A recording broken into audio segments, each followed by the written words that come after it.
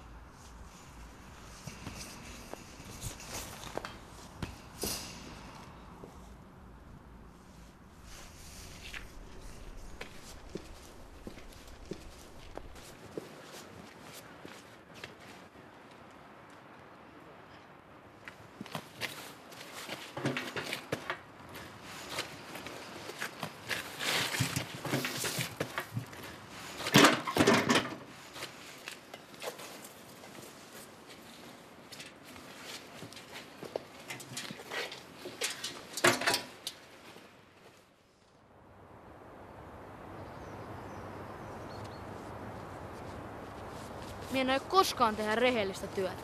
Onks se hullu? Siellä joudut vankilaan. Enkä joudu. Mie en jää kiinni. Miksi? Mie juoksen poliisei karkuun. No kun miksi et siellä alat tekemään rehellistä työtä? No kun siitä ei saa rahaa. Ja ne sanoo, että se johtuu jostain lamasta jotain. Ei raha tee onnelliseksi, vaan rakkaus. Ai rakkaus vai? Jätkä on rakas, niin mieti ja kehen. Se asuu ihan sinun naapuris ja se on sinun kanssa saman luokalla. Se alkaa eilen ja loppuu rikaat. Eerika! Jätkä on rakastunut. En ees oo. Tai no, ehkä vähän. Se on vaan kauheen kiva. No pystyt ole sinunkaan. Niin minä aionkin. Odotan vaan sopivaa hetkeä. Ehkä tänään koulun jälkeen.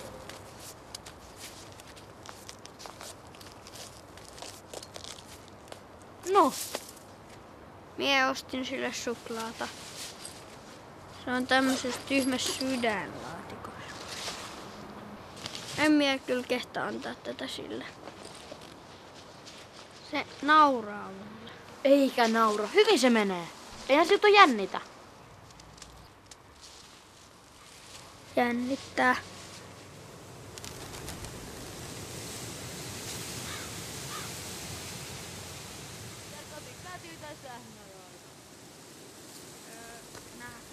Hei okei, heitä vähän suklaata. Ei. Oot siellä lukenut sen Ruma Ankaa? Ei me tarvii, kun mie tiedän sen saada. Hei, Peltsi! Voi hitsi, tarvitsi apua! Joo. Mitä sun kutsut talonmies? No ei pidä. Okei, tuu Peltsi alas. Voit tiputtautua nyt, mie jakautetaan sut vastaan. Päästä vaan irti. Tuma. Peltsi! Joo. Kato nyt, hyvin se meni. Herra Jumala! Etkö siellä ikinä ajattele, mitä siellä teet? Mie meinasin saada sydärin, kun näet pienen pojan jalat ikkunasta. Älä enää ikinä pelleille tollain. No, sisälle sieltä. Älä tosta välitä. Kiitti.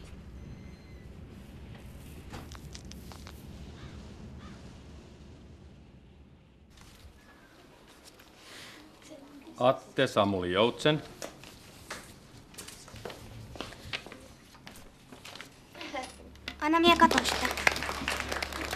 Eikö sitä sormusta? Siellä saat ihan kohta oman. Eerika Sofia Kokkonen. Noniin.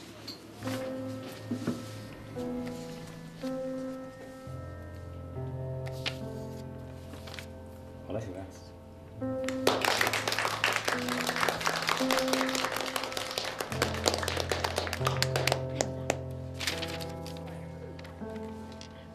Kiina-Maria Kovalainen. Ei siinä oo mitään. Jee, kato. Mitä? Joo.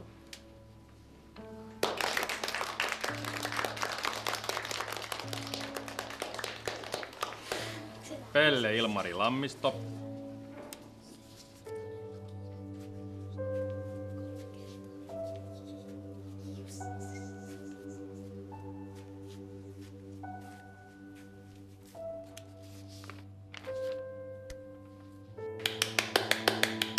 Miten sä Häliö taputat? Sehän jää luokalle. Hei, nyt suu kiinni.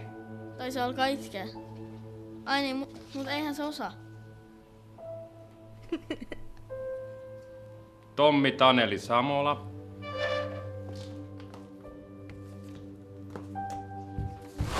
Mitä sä teet?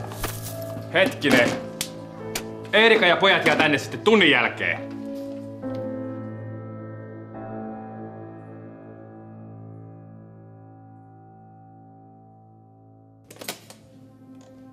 Eerika.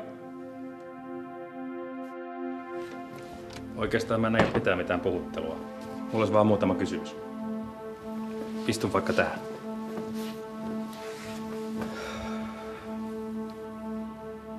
Opettajien silmät ei näe kaikkea. Joten mun pitää kysyä, että kuinka paljon tuota Pelleä oikeasti kiusataan. Joka päivä. Ikävää. Ja nehän on aina ne samat, eikö niin? On. Jos mulla olisi enemmän auktoriteettia, niin mä jättäisin ne kaikki luokalle. Mikä on autokriteetti? Auktoriteetti. Auktoriteetti on valtaa. Ja mä en saisi opettajana sanoa näin, mutta se, minkä sä teit tunnilla, oli periaatteessa ihan oikein. Haluait sä taas pyyhkiä ton taulun? Entä haluat sä ton Jaken kaveriksi? Okei.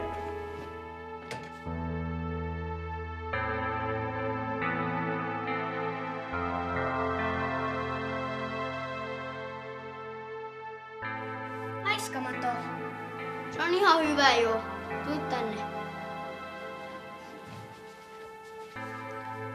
Näytä käsi. Vaihdetaanko sormuksia? Hölmö, ei niitä vaan noin voi vaihtaa. Tässä lukee minun nimi ja tässä lukee sinun nimi. Mutta minusta se olisi kiva, kun minun sormessa lukisi Eerika.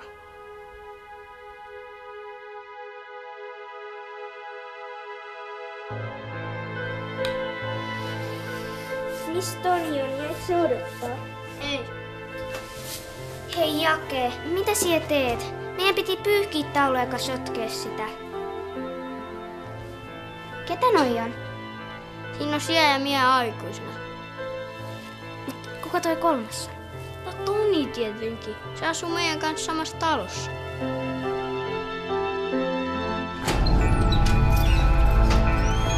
Pelle, tuu tänne, meillä on asiaa! Onko se totta, että sun äitissä on joku huumehullu? Sä turpoa se lumipessu! Tällaisten vähäilystä pitäis kuolla! Kuulet sä? Pojat, mitä on sanottu lumipallojen heittelystä?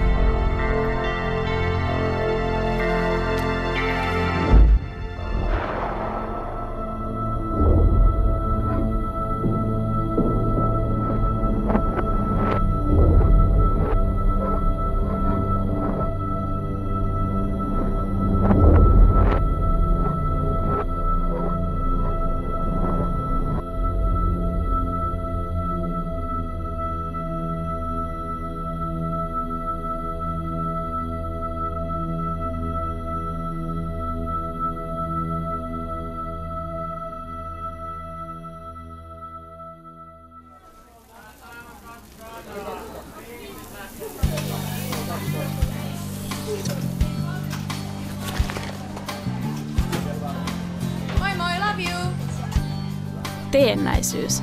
Se taitaa olla ihmisille ominaisista piirteistä ärsyttäviä. Eläimissä on se hyvä puoli, että ne ei ole teennäisiä. Jos puudeli nauraa, niin silloin on oikeasti hauskaa. Ja sama juttu vauvoissa. Ne ei osaa valehdella. Mä elän sellaisen kanssa. En siis vauvan enkä eläimen, vaan jaken. Kyse ei ole siitä, että se olisi jotenkin vajaa tai tyhmä. Sitä ei vaan paljon kiinnosta miettiä, mitä se sanoo. Ei kulta, ongelma ei ole siinä, että mä en tykkää susta enää. Mä oon vaan jotenkin kyllästynyt sun naamaas. Kaverit töissä välillä ihmettelee, että miten mä jaksan jakea. Mut oikeesti sen kanssa on vaan tosi helppo elää. Se ei pelaa mitään peliä. Se saattaa yhdellä lauseella piristää ihmisten päivää. Ei, jeez, kun mä katon sua takapäin, mä luulen, että sä oot mun ikäinen. Ja parasta on se, ettei se edes ite tunnu tajuvan sitä. Ihan niin kuin vauva. Jake on niin kuin vauva. Ehkä siitä syystä joka kerta tuntemattomat pienokaiset jää tuijottaa sitä. No okei, kaikki meitä varmaan joskus joku nappisilmä jää tapittaa. Mut Jakeen ne saattaa tapittaa puoli tuntia. Me muutettiin just Jaken kanssa meidän omaan pieneen kaksioon. Kumpikaan meistä ei seurustele. Ollaan me yritetty kyllä vakavampiakin suhteita. Mutta ihmiset ei oikein ymmärrä meitä. Se nukkuu samassa sängyssä kuin sä. Joo, mutta eri puolella, niin kuin mä sanoin, ei me olla päällekkäin tai mitään. Ei ole tyttöystävä. Se on tyttö ja se on ystävä, joten se on sun vitun tyttöystävä. Niin, mutta ei samalla tavalla kuin sinä. Nyt sä saat äijä valita. Kumpi on sulle tärkeämpi, minä vai Eerika? Tärkeämpi? No Eerika on tärkeämpi, mutta sinä on... Okei. Siispä ajateltiin, että ehkä olisi vaan helpompaa salata toistemme olemassaolo. En kertonut Jakesta ollenkaan Petterille. Ja se oli virhe. Eerika! Nyt sä et karkaa enää mihinkään. Okei.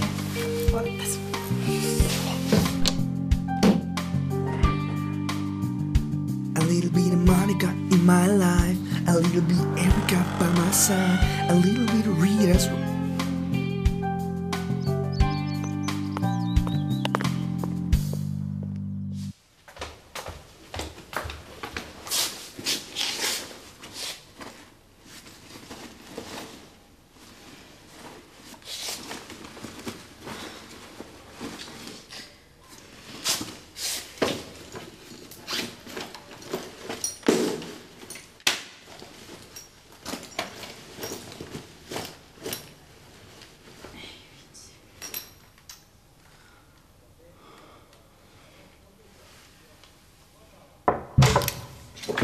Näitäkö etsit?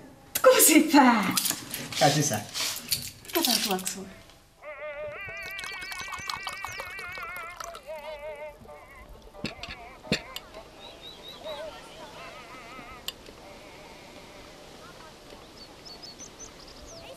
Et sä huomaa mitä? Mitä? No, ranskalaista etanansyöntimusaa.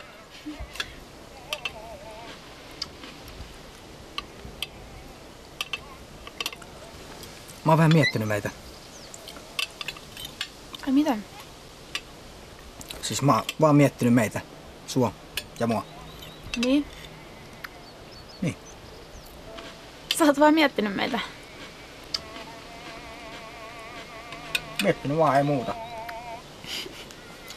Okei. Okay. Noniin. Ja mitä noi on? En kerro. Eikä. Eiks ne on maksettu jo? Okei, mitä tää on? Mä pistin ne paperit piiloon, ettei sulle tuu paha mieli. Jake. Aina kun sä näet tommosen paperipinkan, sä muutut surulliseksi. Taas sä muutuit. No oot sä maksanut ne? No ei oo mitään millä maksaa. Kaikki rahat meni niihin lippuihin. Sä ostit ne liput? Joo, onhan se nyt hyvä, että meillä on jotain ohjelmaa Tonille. Nää on vaan paperia, älä niistä välitä. Poltetaan ne, sillähän siitä Ei lopeta. Sä oot ihan oikeassa. Ei vitti nyt miettiä näitä.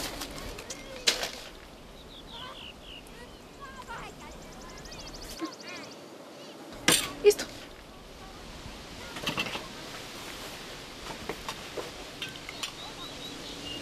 Mitä luulet sä, että Tonista on tullut kauhean kivisydämenen kova naama? Millainen se oli viime käyneen? Ihan samanlainen se oli. Oliko sulla uskoa? Ei ollut. No kai se nyt pari tatskaa edes on ilmestynyt. En mä ainakaan nähnyt. Ehkä selkää. syös nyt se ruoka, niin kun se jäähtyy. Ei se oikeesti ole niin paha kuin nyt se maistuu. Vähän viiniä mä voisin kyllä ottaa. Mm-hmm.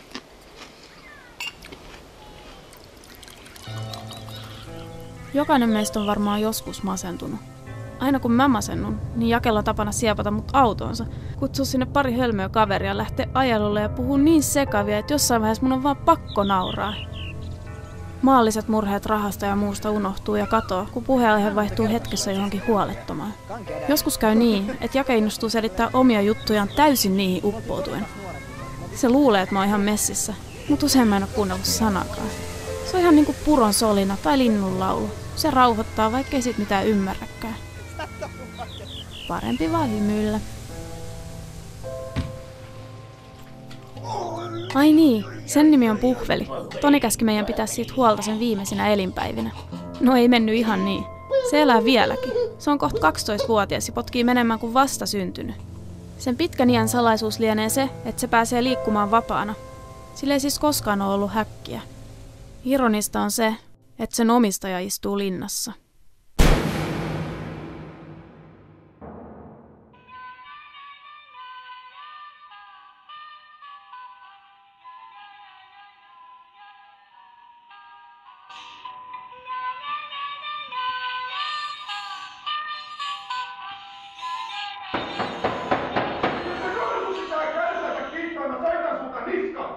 Joo. Jos tuut vaikka ylihuomenna käymään, niin kattellaan. Täytyy kyllä sanoa, että pikkasen harmittaa. Kukaan ei sua pysty korvaamaan. Hän nyt sanoo, että sulla on skidi ja sä oot sanomassa sen koko tämän ajan, mutta... Ei oo. Ainakaan tietääkseni. Onks tuo jotain naisen vai? Itse asiassa tää oli multa lahja sille. Meinaat antaa tuosta ylihuomenna. En mä näe sitä enää koskaan.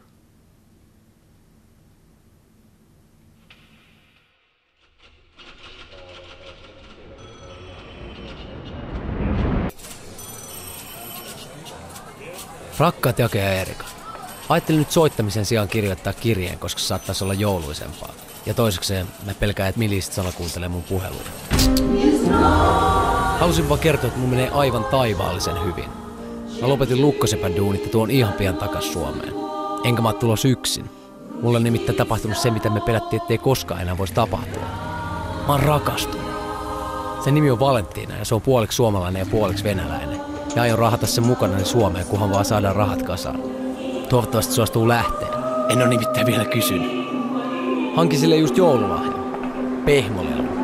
Ajattelin, että ehkä se ei pitäisi mua enää niin kylmänä kriminaalina. Toivottavasti te ette pidä. Oon mä teillekin lahjan tosta.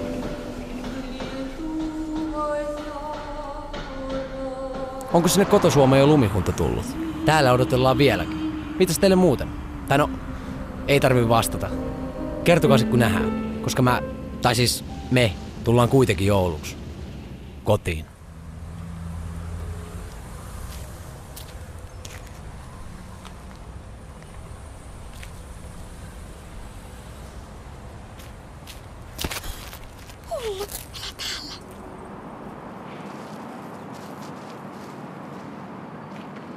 Hei, mitä reittiä on tästä tänään? Mentäisikö sitä, missä oli se yksi liimahaistelijapoika? Siitä mun pitikin puhua sulle. Mulla olisi nimittäin Muruseni asia, joka... Mikä? Miksi sä mua kutsuit? Murunen. Mikä se on? No, jos sä katkaisit leivän ja lautaselle tippuu murusia, niin sä oot sellainen. Onks mä sellainen? Sä oot sellainen. Mikä sun juttu oli? Niin, se juttu. Muutama asia on pakko. Rakastat sä mua? Rakastan mä sua! Niin mäkin sua. Ei minkään tarvi muuttua. All you need is love. Kulta! Kato nyt ympärilles! Miksi me joudutaan käymään kävelynä puoliksi purettujen talojen seassa, kun normaalit ihmiset nauttii Pietarin talvipuutarhasta? Ei me voida piileskellä koko loppuelämää tälleen. Lähdetään pois. Pois näiltä syrjäkadulta, jonnekin minne Kirillin valtakuntaan. Ilman Kirilliä mä olisin töissä näillä kaduilla. Kirill auttoi mua silloin, kun mulla oli oikeesti vaikeeta. Mä oon sille ikuisesti kiitollisuuden velassa. No sun mustelmassa on sille ikuisesti kiitollisuuden velassa. Saat elää jatkuvassa pelossa, milloin se tekee sitä taas uudestaan. Tää hirveet pelätä koko aika. Minäkin pelkään Kiriliä, kun se on arvaamaton ja hullu.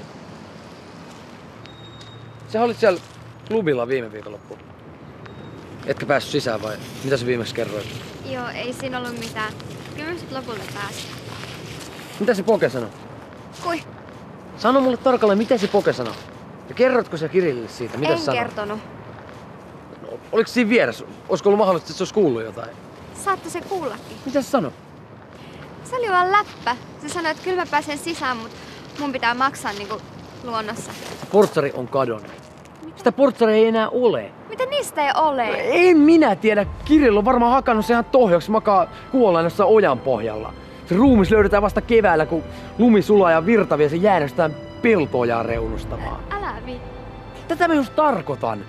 Suomessa voitais elää rauhassa. Luotais yhteinen tulevaisuus. Asuttais yhdessä. Perustais kuntosali, hankittais kilpikonna. Et sä oot tosissas. Minä näytän, kuinka tosissani mä oon.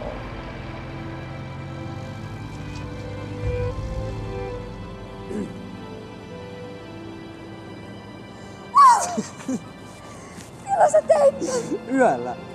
Miten sä pääsit tonne? Tikapuilla, älä nyt vähdyttele vaan vastaan. Tulen. Milloin me lähetään? Lähetään jo huomenna. Meillä ei ole vielä tarpeeksi kasassa. Meillä on vaan kuin paljon? Ei se ole Suomesta mitään. Mun pitää tehdä vielä yksi keikka. Tänä iltana. Mitä? Mä oon niin ylpeä susta. Mä oon niin ylpeä susta.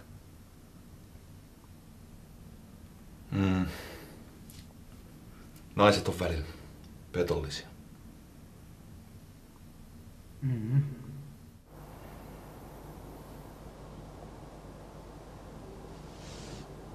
Jake. Jake. Ei mitään. Mitä? Ei mitään. Ei, kun kerro nyt. Olisiko se ollut jotain semmoista, mitä mä olisin halunnut kuulla? Ei. Ai ja.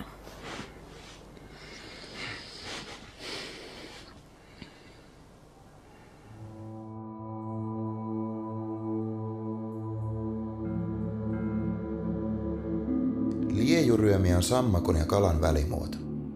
Yksi epätavallinen piirre on niiden ulkonevat silmät, jotka nousevat esiin päästä ja painuvat sitten takaisin. Liejuryömiä on oikeastaan vesieläin, mutta ne hakeutuvat usein maalle ja kuljettavat itseään eteenpäin käden kaltaisten rintaäivien avulla ryömien. Siitä nimi, liejuryömiä. Aika kuluu vietävän hitaasti. Seinälle on laitettu kello pitämään potilaan ajantajua selkeänä. Siitä kellosta on paristo loppu. Pehmeeseen huoneeseen ei saa tuoda mitään kovia tai teräviä esineitä, tai esineitä, joihin on mahdollista kuristautua. En tiedä, voiko pyörätuoliin hirttäytyä, tai onko sillä ehkä mahdollista viiltää ranteet auki. Mutta sen Jaana multa vei. Kaipa silläkin voisin jotenkin itseni tappaa. En tiedä.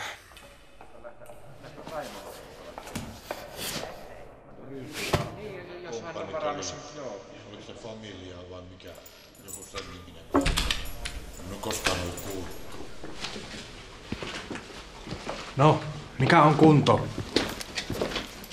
Ootko rauhoittunut jo? Onko semmonen tokkurainen olo? Hei, ootko hereillä?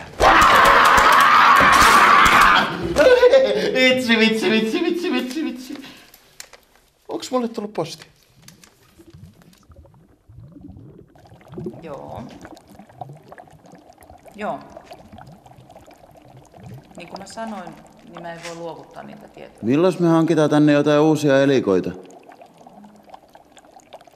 siis, niin kuin mä sanoin, niin mä en voi luovuttaa niitä tietoja. Mä ehdottaisin liejuryömiöitä. Vaikka 2. Se tarkoittaa nyt esimerkiksi vaikka sitä, että mä oon auto. Pariskunta.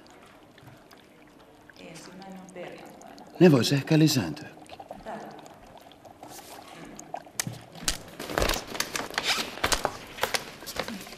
meillä on kaikilla varmaan, sehän on selvä. Perkele!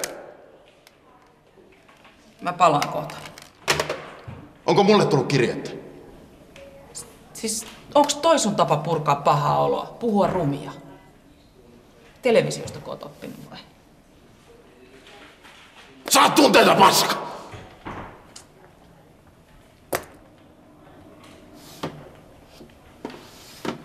Ei oo tullut kirjettä. Milloin mä pääsen pois täältä? Katsotaan nyt, miten tää kuuri etenee.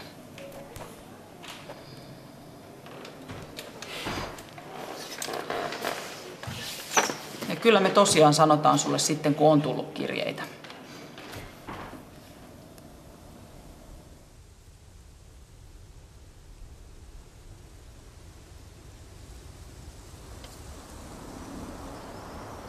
Oikea yläkulma.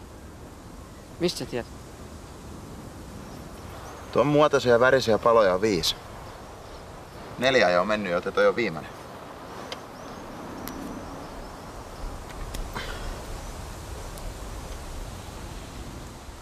Mites pumpulihuoneessa meni?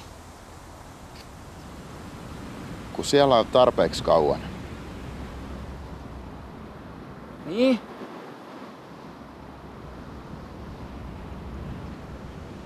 Käsistä katoo verisuonet. Kauan sua pidettiin siellä?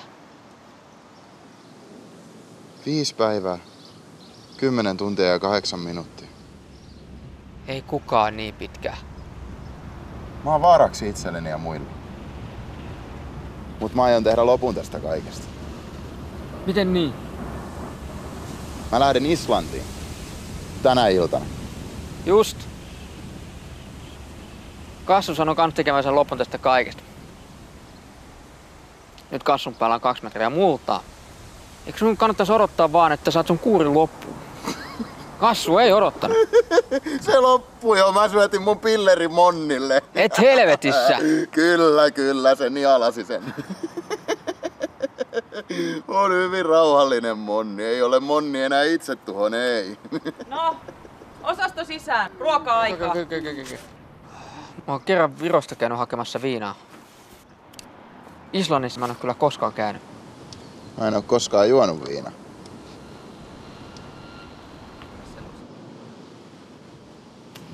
No mitä? Ismo, tuukse sieltä vai laitanko mä Pekan hakemaan? Turpa kiinni, nyt me kerätään nämä palaset!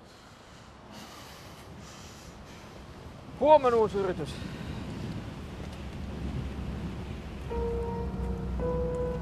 Kyllä sä saat tän palapelin valmiiksi ilman minuakin. Joo.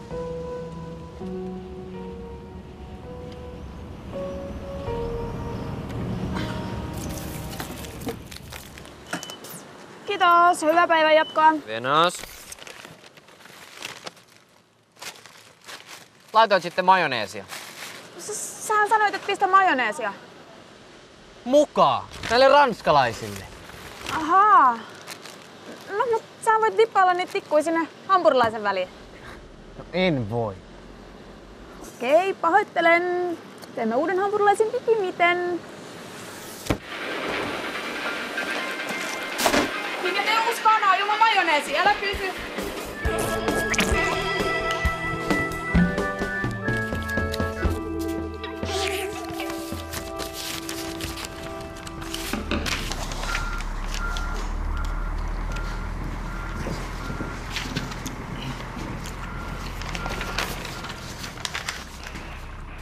Jarkko. Joo.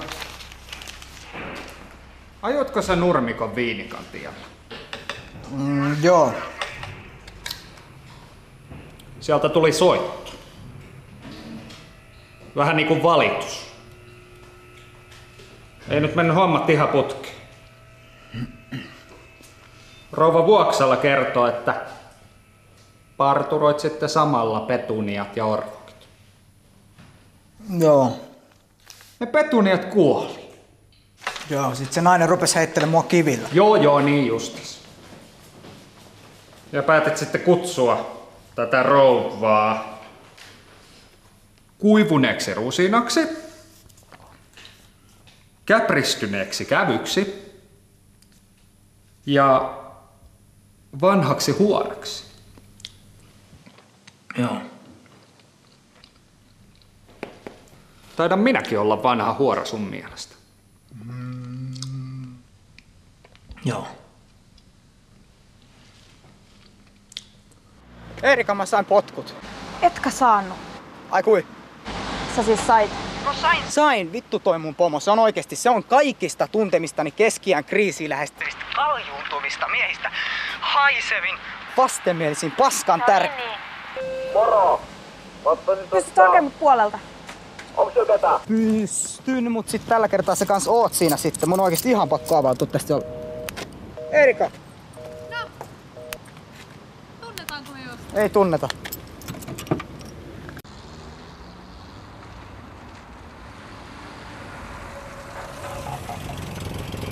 Hyvää päivää, tilaisin yhden Erika. Ja otetaan tulisena. Tervetuloa, saisinko tilauksenne? Mitä ihmettä sä vielä siellä teet? Hei, nyt lopetat Se saunomisia ja tuu tänne niinku sovittiin. Jos et saa 5 piitot tästä, niin mä lähden menee ja sit sä saat tulla mun puolesta. vaikka hyppykepil perässä. Tilasit sä jotain?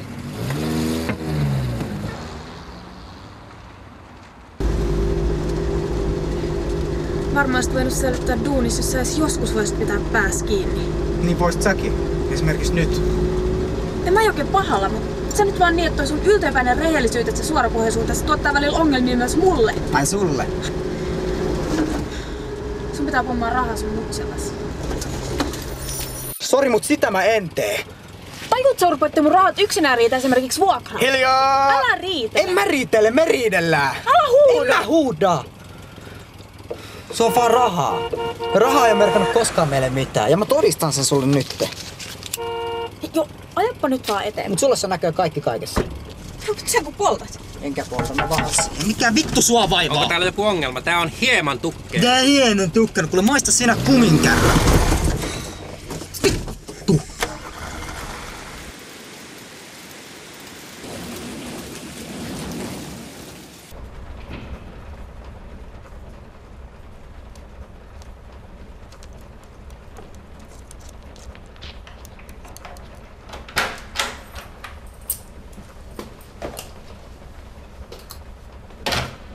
Erika, meidän valot ei toimi.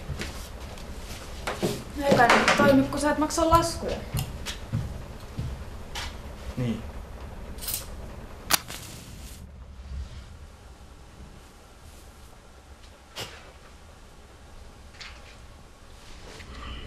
Huomaat sä, että mä yritän? Shhh. Katon telkkari.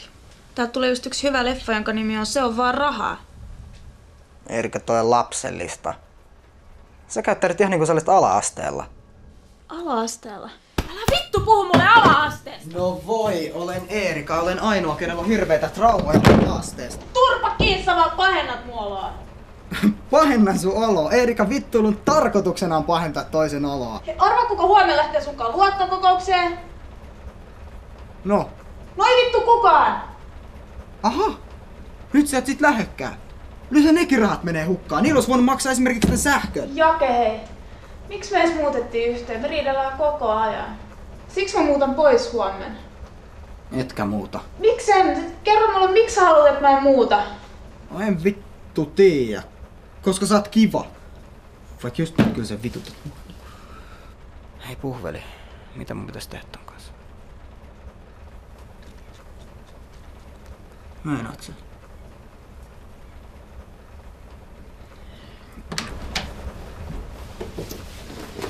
So stupid, dickhead, motherfucker.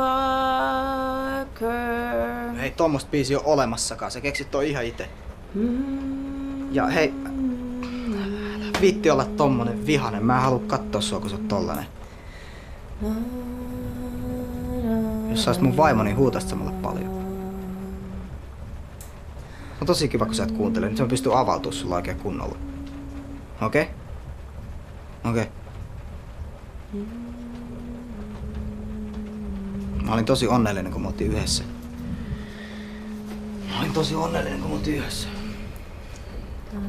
Rika, mikä se meidän teiniromanssi oli? Se oli niinku joku lyhyt elokuva Rakastavaiset Norjassa, joka sitten yhtäkkiä päättyy kuin seinään. No sit lopputekstit vaan jatkuu.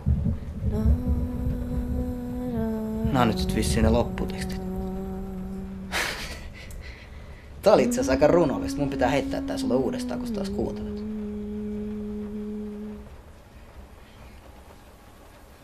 Kerro mulle sit, kun sä otat ne napit pois korvista. Ja me laittaa meille sovinnon Ranskan perunoita. En meekään. Ei oo sähköä. Voi leipiä.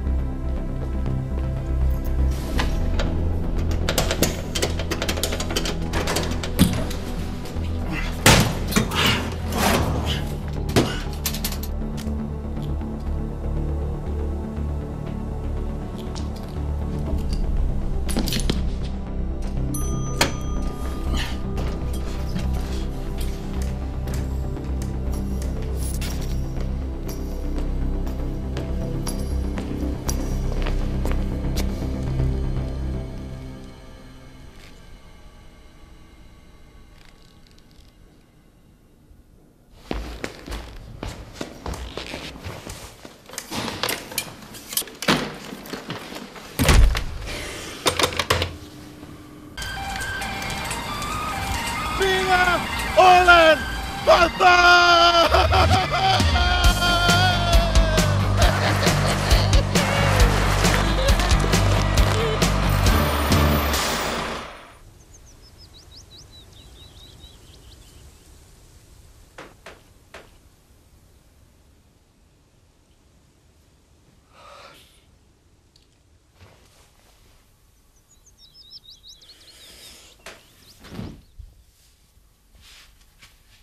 Mitä vittua, Eerika?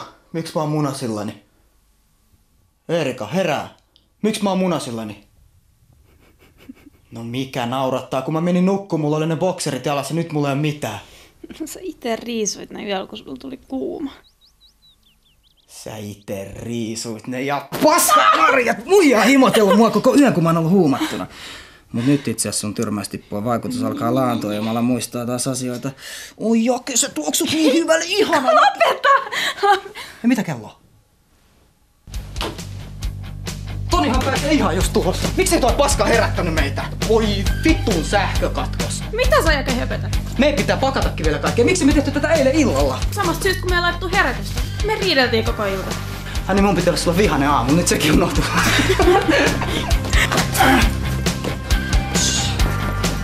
Aha, sinä tulet mukaan. No et sä nyt sitä voi mukaan ottaa. Kui, sillä on ihan hyvin tilaa tässä. Tässä on happireikiä. No mut vähän siellä on pimeä, ei se näe mitään. No ei se näe mitään muutenkaan. No jää sitten kotiin.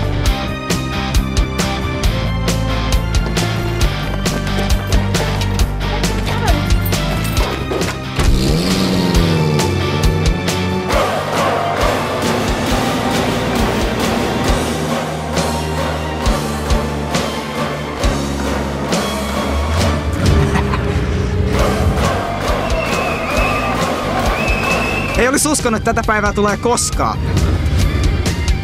Kun voisin vielä mennä taaksepäin, muuttaisin kaiken, pitäisin sut vierellään. Raha ja valta, loputon ahneus. Reunalla seison, mielen valtaa.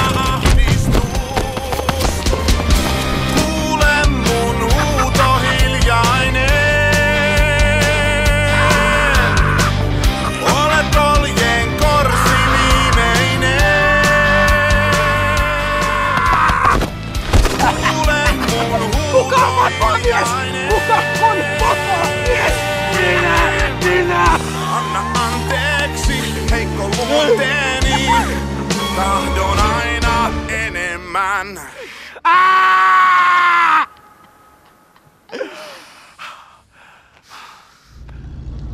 Mitä? Eis me mennyt tonne? On sitten muuttanut tai jotain? Niin. Onko sun luokkasormus mukana? Häh? On. Katoppas huvikses, mikä päivämäärä siihen on rustettu. No kato! Oikeesti? Mitä helvettiä? Ollaan menossa tonne? Kyllä! No mitä? Ei mitään. Funtsin vaan, mahtaako sinne tulla paljon porukkaa? No tuli tai ei, niin ainakin meillä on helkkari kiva risteily tiedossa. Se on kyllä totta.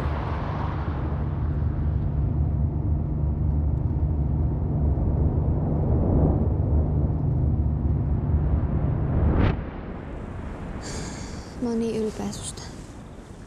Tuut 4 minsaa perässä. 4 minuuttia. Ei vittu, tää on naurettavaa. Tää loppuu kohta. Mä lupaan sen. Mä lupaan sen.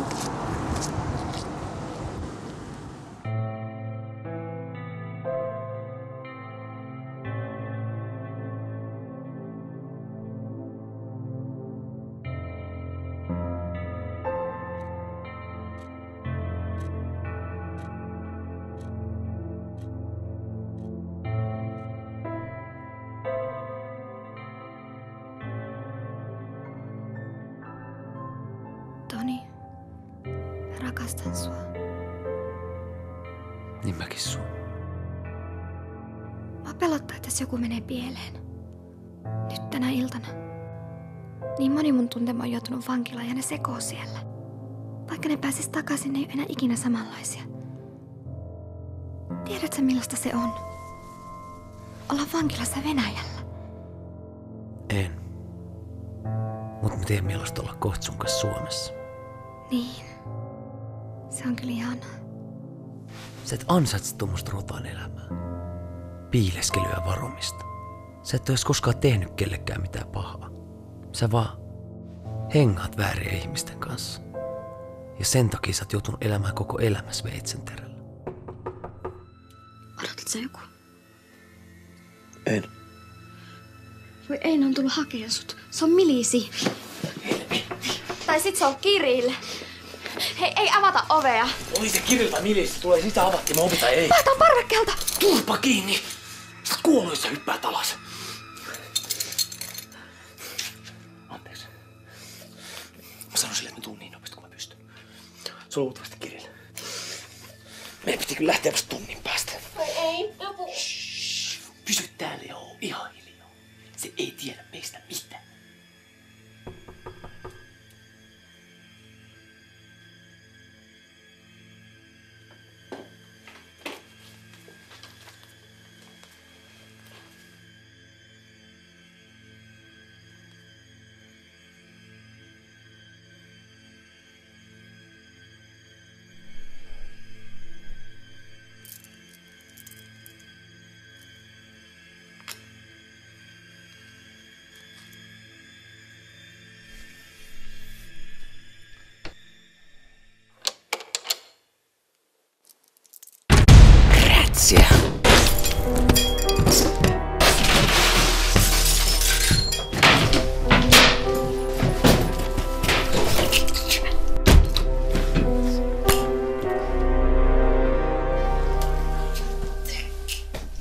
Pusti. Mitä helvettiä sä luulet tekevässä? Pahoittelen. Herätä sitä.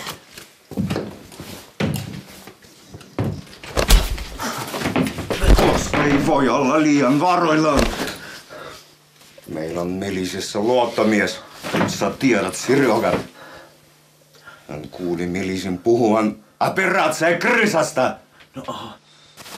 Vain meidän omat miehet tiedä systeemin nimen. Meidän joukossa on vasikka.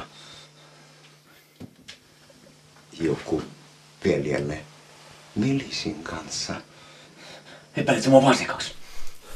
Sait vastannut. Sulla oli puhelin pois päältä. Enkaan mä nyt pidä sitä päällä, kun mä nain 10 000 maksanutta tyttöä.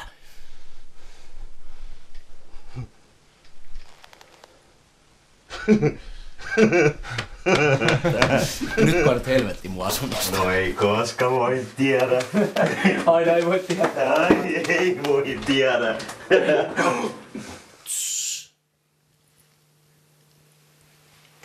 Paljonko se on vielä jäljellä? Tunti. Mä lähden niin kuin sovittiin.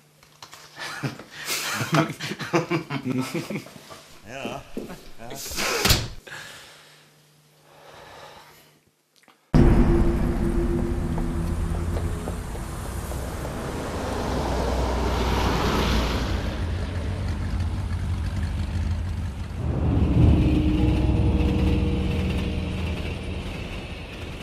That is good. The nearest car. The fucking Jaguar.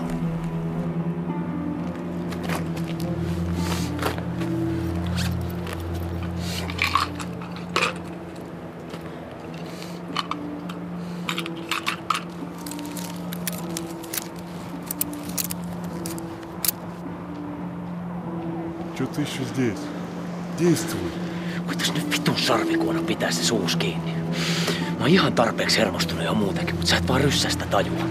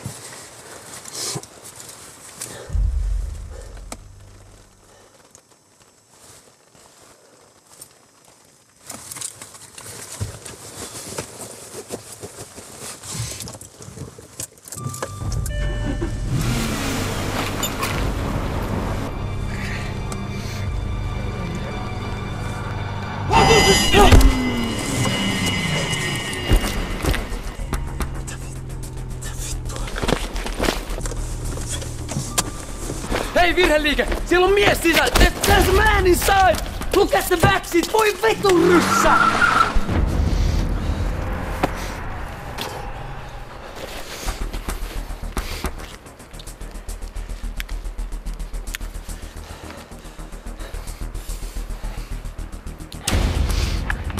Hei, kuuntele! Tuo sun vitun karpaispölli väärän leidin. Sinne on tulossa niinku kissaneiti, jonka takapenkillä on mies, ja se ei huomannut sitä. Soita sille ja sano vaikka, että Toni, heittää sen pihalle päin. En ymmärrä yhtä mitä yrität kertoa mulle. Puhu nyt hitaampi. Kissaneidon sisällä on mies. Se mies on aivan kännissä. Se ei muista mitään naamoja, eikä voi todistaa mitään. Heittikö se vaikka johonkin kadunvarteen, mut Kirill, sitä miestä ei tarvitse. Voi perse!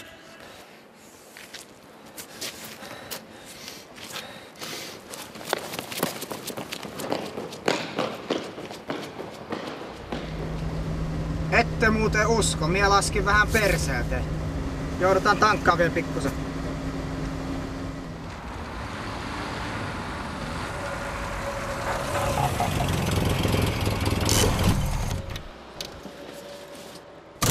Päästä mut pois! Et sä mene mihinkään sukkasilta pomppii. Sun vuorolla vanki, miltä tuntuu? Niin. Miltä tuntuu? Ai.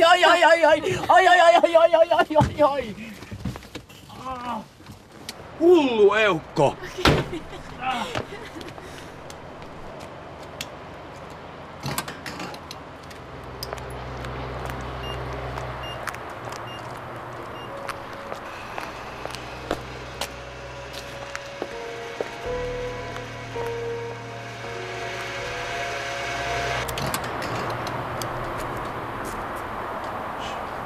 Kiitos.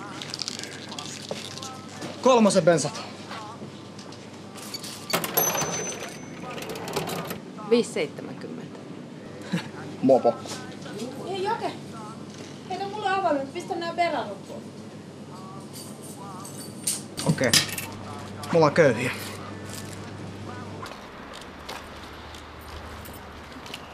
Ja näistä riittää sit vähän dorraankin. Joo.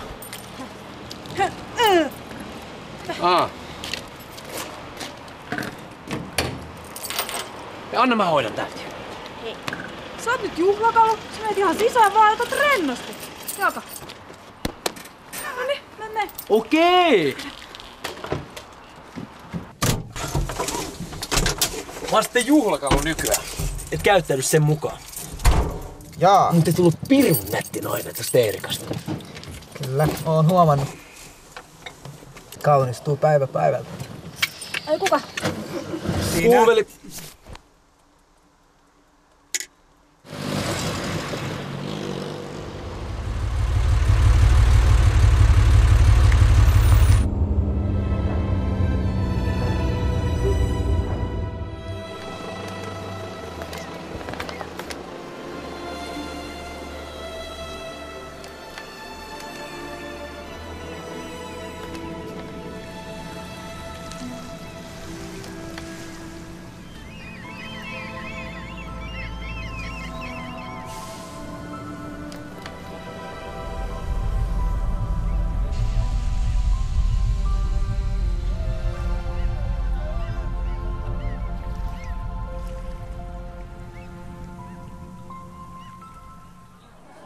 Siis se on ihan turha miettiä, että mitä kenestäkin on tullut. Nimittäin luokkakokoukset ne menee aina ihan samalla tavalla. Sinne tulee ne 2 räkänokkaa, ne jotka on jo aikuistunut tai kasvanut paskan vertaa. Sitten sinne tulee se luokan suosituin tyttö, se jota kaikki kadehtii ja himoitsi. Mä en ainakaan kadehtanut ketään. Erika, sä olit luokan suosituin tyttö.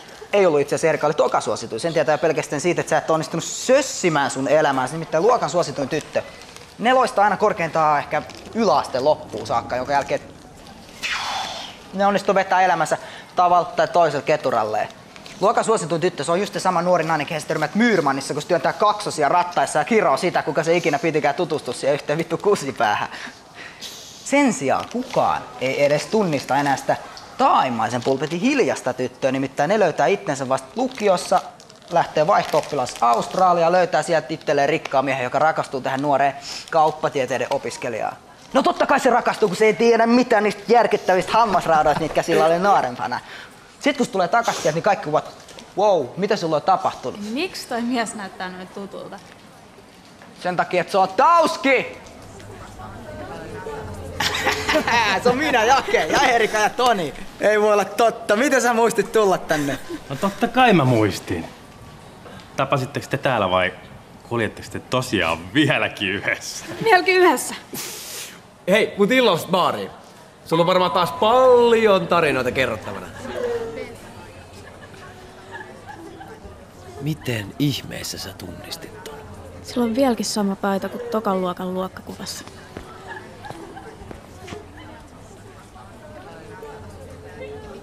Hauska risteilyä.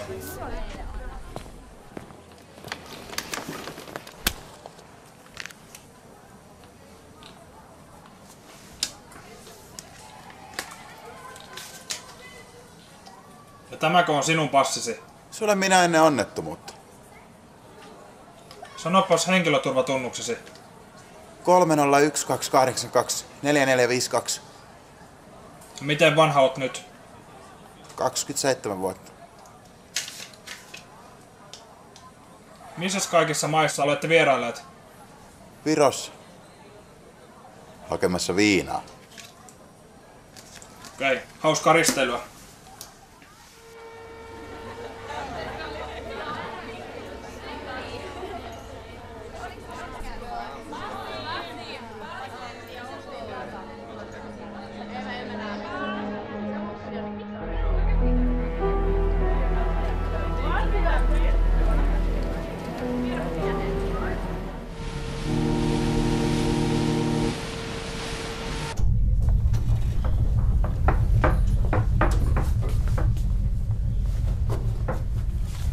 На 6-й?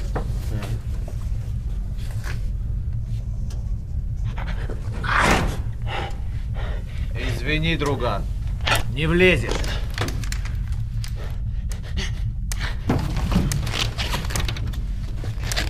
Да ладно, хрен с ним, без ноги много места не займет. Не такой уж. Не инвалид. Вы видели?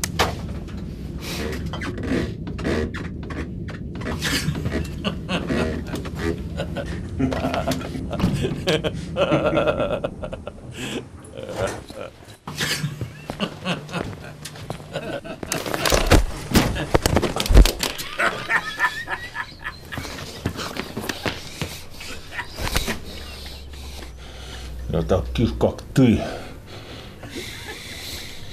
не трогаю.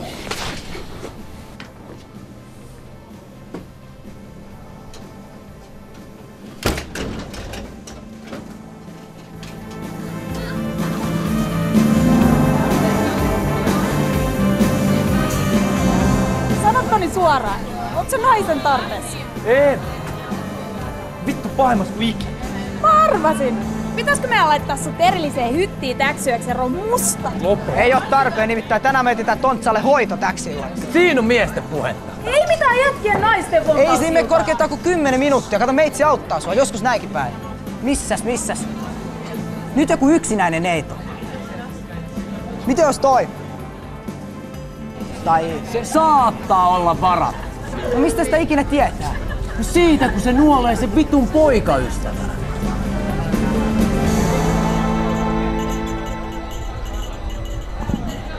Alright, hyvää iltaa kaikille.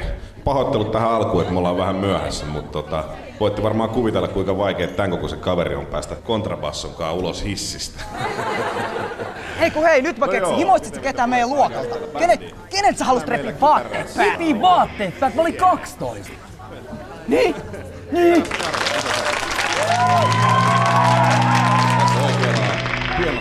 Его друзья могут нам пригодиться. А если нет, знаешь, что делать. А девку приберешь к рукам. Она ничего. Ну и хорошо. Rumpua paukuttelee Klaus Wisniewski. Itse olen Arttu Viska ja aloitan tämmöisellä meriaineisella Спокойно. Не гоношись. Он тебя не знает.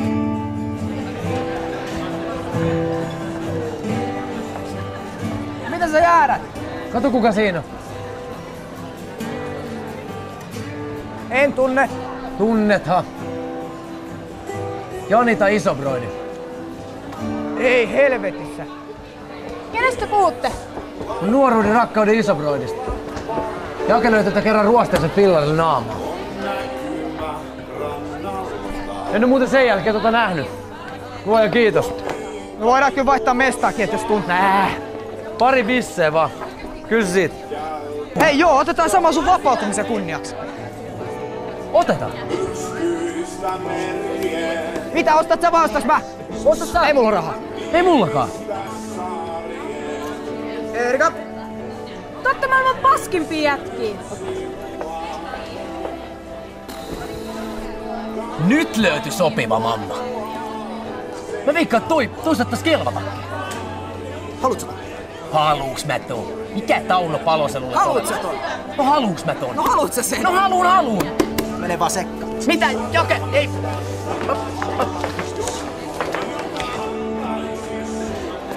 Ei, mikä sattuma? Mikä? Mä just äsken kattelin sua tuolta pöydästä. Ja? Ja kun sattuman kauppaan mä törmään heti perään suun tästä tiskillä. Haluatko sä jotain juotavaa? Oon just tilannut itse. Ei mulla ois rahaa ollutkaan. Niin, mä oon muuten Jarkko.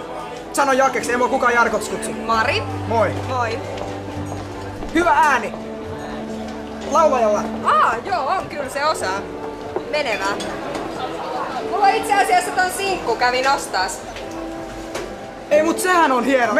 Me tunnetaan toi laulaja. Oikeesti? Joo, se on meidän vanha tuttu. Mahtavaa. Joo. Se on oikeesti, se on hieno mies. Ja hyvä tyyppi. Mut eikö suokin ketuta, että kaikki hyvät tyypit on aina varattu? Joo. Joo, mäkään en itse asiassa oo vapaa. Mut ei mä kyllä oo varattukaan, mut mä oon vähän kiinnostunut tossa. Ok. Yritätkö tehdä sen munavulla mustasukkaseksi vai miksi et sä mene sille juttelemaan? Mä oon yrittänyt jo. Ei saa luovuttaa noin helpolla. Jotkut leikkii vaikeasti tavoiteltavaa. Mä oon yrittänyt sitä 16 vuotta. Ai. No mut vitut musta hei, nimittäin mä en halus mitenkään mainostaa. Tai haluisin itse asiassa, sitä varten mä tähän tulin. Mut tuon nurkkapöydässä, siellä istuu Toni. Se on mielettömän hyvä aineesta. Timmissä kunnossa, just päässyt linnasta. Me ollaan... Tää vittua se sille selittää.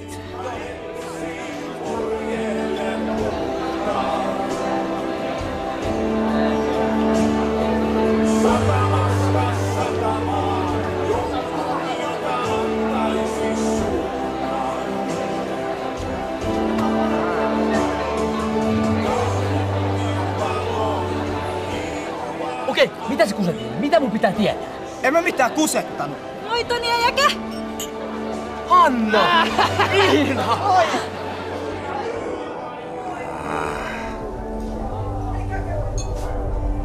Ei helvetti, mikä sattuma. Tai siis ei sattuma, siis tosi kiva. Ootteko te muita nähnyt? Ei olla! Ollaanhan! Eiku ollaanhan! Me nähtiin toi Tommi, mut... Tomppa? Joo! Mut se jäi hyttiä aloitteleen tai jotain. No niin, tietysti. Hei, mitä teillä kuuluu? Mitä te puuhaatte nykyään? Kesätöissä tällä hetkellä. Opiskelut jatkuu kohta. Missä? TKK tuotantotalouslinjalla. Just. Toni! Mä oon kouluttanut lukkosepäksi. Sain hyvän työtarjouksen Venäjältä, asun siellä pari vuotta. Että viimeisen vuoden mä olin Linnanmäen huvipuiston laitesuunnittelu vastaavana. Wow! Jep, tiedätkö sen uusimman laitteen, mistä norpat ja jääkarhut vetää semmoista kahdeksikkoa ja lapset ikään kuin roikkuu kauloista. Ei se tullutkaan tänä vuonna, se on ensi vuonna vasta, kun on tää ilmastonmuutos ja... Vähän säkin oot muuttunut, niinku kaunistunut. Niin. Hitti! Et sä sattumoisin oo käynyt Australiassa? On! Mistä sä oikein? Ostit sä niitä juomia? Joo! Moi Erika! Moi! Mut mä katsoin, teillä näyttää olevan täällä pöydässä jo vaikka mitä, niin mä join ne pois. Kaikkiko? Kaikki. Nam.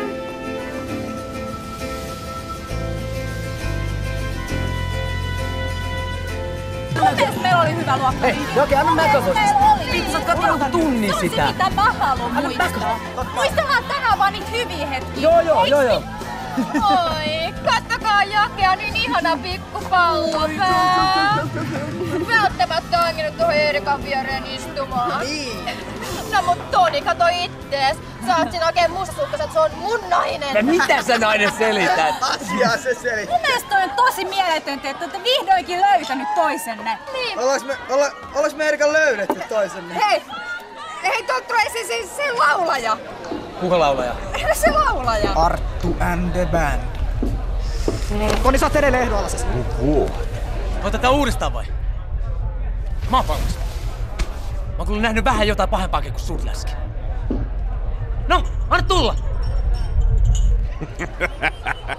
Toni, en mä tullut tappelee. Mä näin sut tuolta stagelta ja ajattelin tulla paiskaa kättä. Kundit toi oluttakin, hei. Toni, sit on aikaa. Anna häntä. Oots tosissas? Uskalla mä antaa te käden sulle.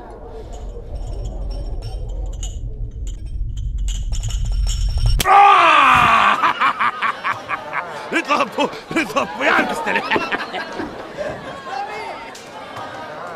Чего? Будем ждать дальше.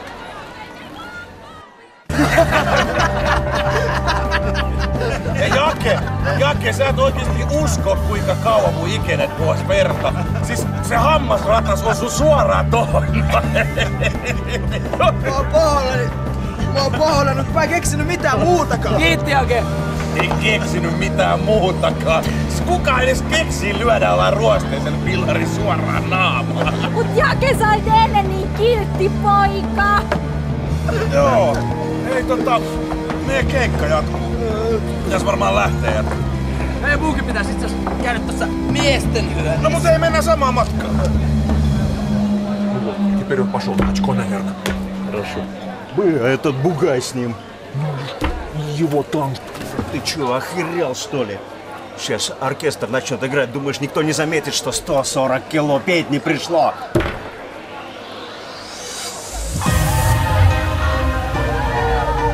Ai mitä? En mä mitään sanonut.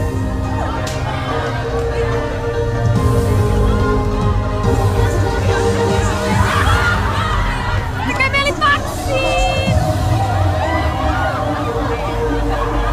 Oi sieltä!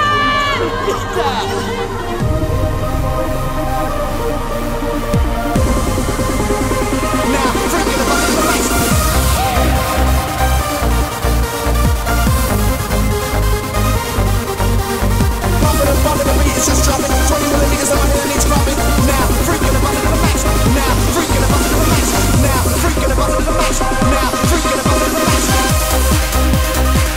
Perseet.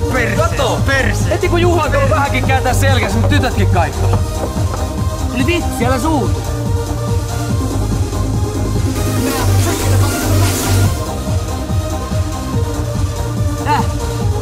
No Erika teki se taas. Kato tota tanssilattia nyt. Tää menee aina tälleen. Se on nää 12 sekuntia, niin se on täynnä limasia jätkiä. Lähtee nyt.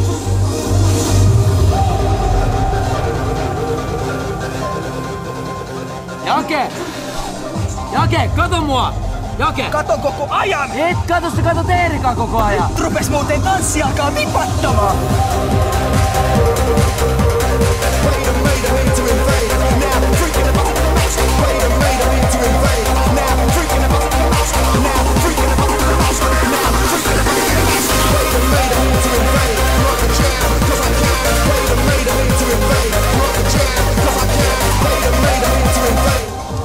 Onks tässä vielä tilaa yhdelle?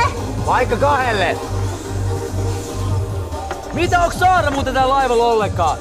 Ei! Et on muuten eka jätkä, joka on kysynyt. Siis ei se päässyt, kun se on taas saanut uuden mukula ja kuulemma vielä eri äihän kanssa. Oikeesti?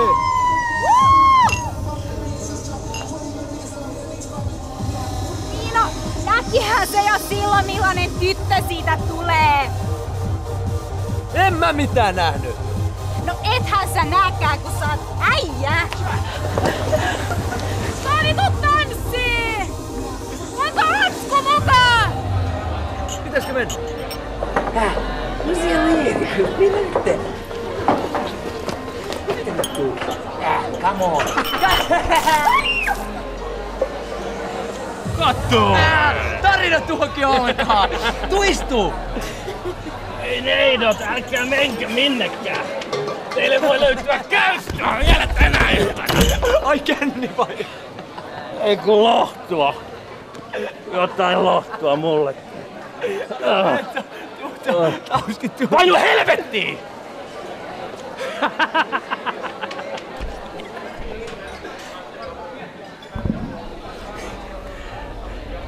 Onhan teitä vaikka kuinka paljon vielä hengissä.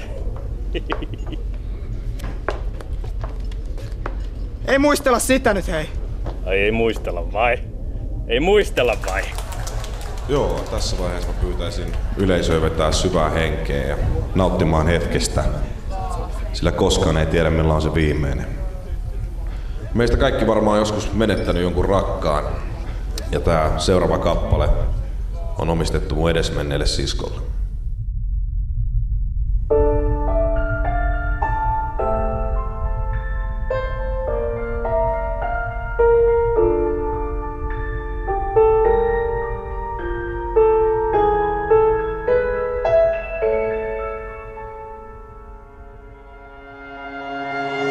Nuku rauhassa lapsonen, minä untasi valvoen.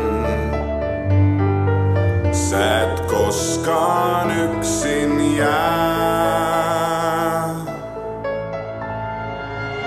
Milloin on päivä viimeinen? Sitä koskaan mä tietää voien.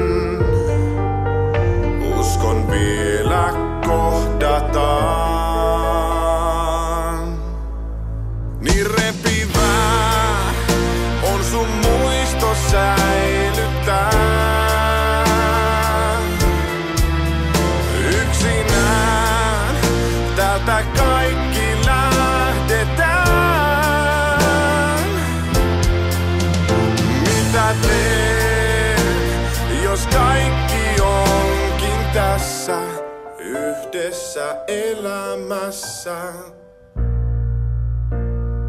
Tuhkaa ja ikävää.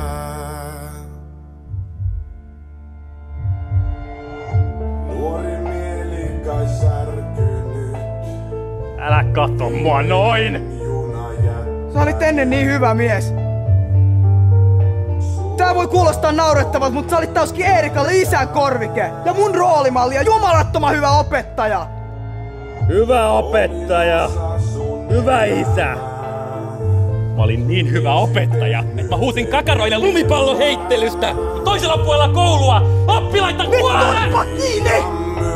Kukaan ei halua muistella sitä! Ymmärrät sä?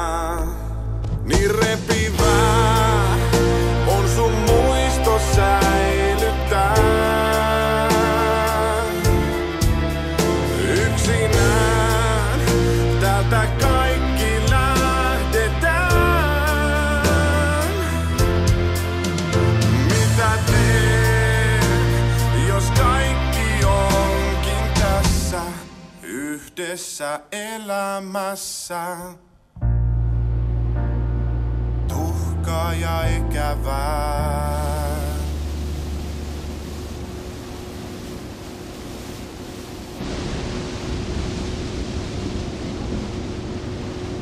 Sä Erika polta.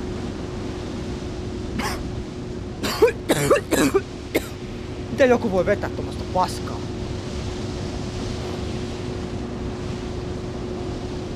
Tällaistako tää nyt on? Olla vapaana taas. Ei. Pistä siihen vielä perheongelmat ja rahahuolet päälle, niin sit ruvetaan olla jo lähellä. Mä tarvin happea. No niin, miksi sä joudut vankilaan? Sä tiedät jo. Joo, mä tiedän mitä poliisi tietää, mutta tiedät, että poliisi ei tiedä mitään. Älä aloita. Huomaat sä, että taas salailet asioita? Se on mun luonne! No se on ihan paska luonne! Et sä nyt isän nimen voit multa koko loppuelämää pimittää. Sä et kertonut mulle mitään visiteilläkään. No enkä mä nyt siellä rupea mitään puhelimeen tunnustelemaan. No, mut nyt ei oo mikkiä missään. Kerro mulle, mitä tapahtui? Mitä tapahtuu? kevennä nyt vähän tota sun taakkaa. Se ei me olla mitään sun sellitovereita. Kyllä sä voit meihin luottaa. Kyllä mä sen tiedän, että mä voin teihin luottaa. Mä vaan halus pilata teidän iltaa. No se on jo pilalla. Se on jo pilalla. Hei, nyt rupes oikeesti kiinnostaa, mitä siellä Venäjällä oikein tapahtuu. Toni.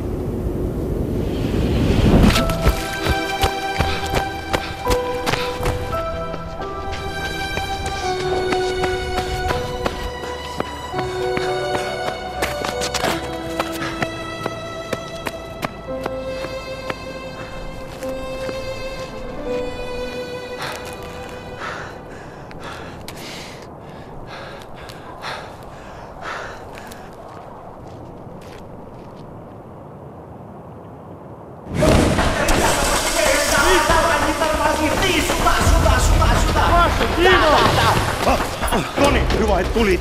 Serjoga vihjasi, että milisi tulee ratsamaan. Tää ja skasalta! Ratsama talli, sinä otta Jaguari ajassa pois ihan mihin vaan. Ja tuhoaa kaikki todistusaineistot. Kaikki. Kaikki. Mä luotan suhun. Валя, ты в безопасности, слава богу. Я хотел только в этом убедиться. Теперь можешь идти домой, задвинь шторки, не отвечай на звонки и никому не открывай. Иди.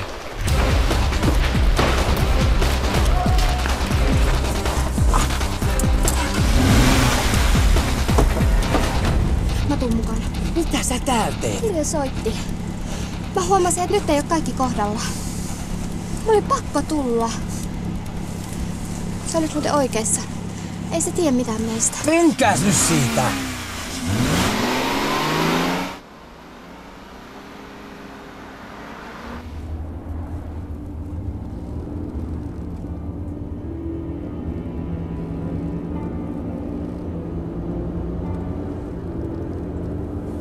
Mitä sä teet?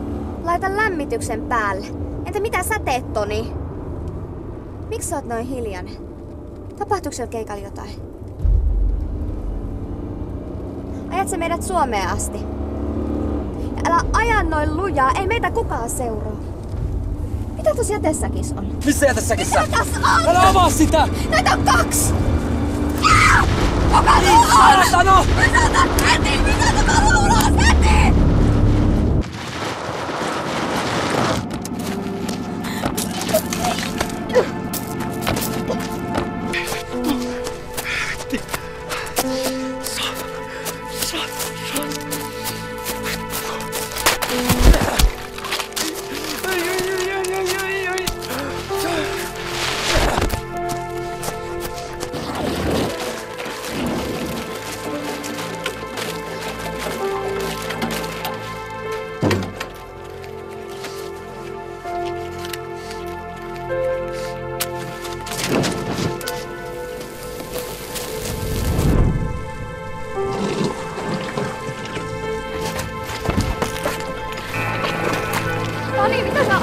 Ette tuota kaikki todistusaineista! Täällä on kaikkialla Kirillin sormenjälkeä ja sen hilsettä! Sun hiuksias! Naista, mä poltan tää auto.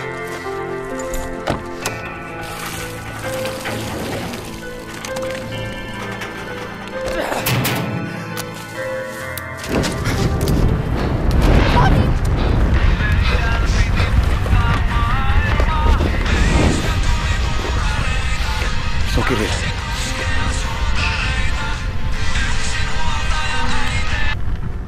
Luottomies, pääsinkö Rotta kolonsaan? Kyllä pääsi. Kaikki on kunnossa. Joo, ja hoitit sen pikkujutun takapenkiltä. Väärä hälytys, ei tänne ketä tullut. Mutta aina ei pysty tietämään. Joo. Aina ei pysty. Aina ei voi tietää aivan. Ja aina ei voi tietää. Mutta Toni, tuo vain kissa neiti takaisin tänne.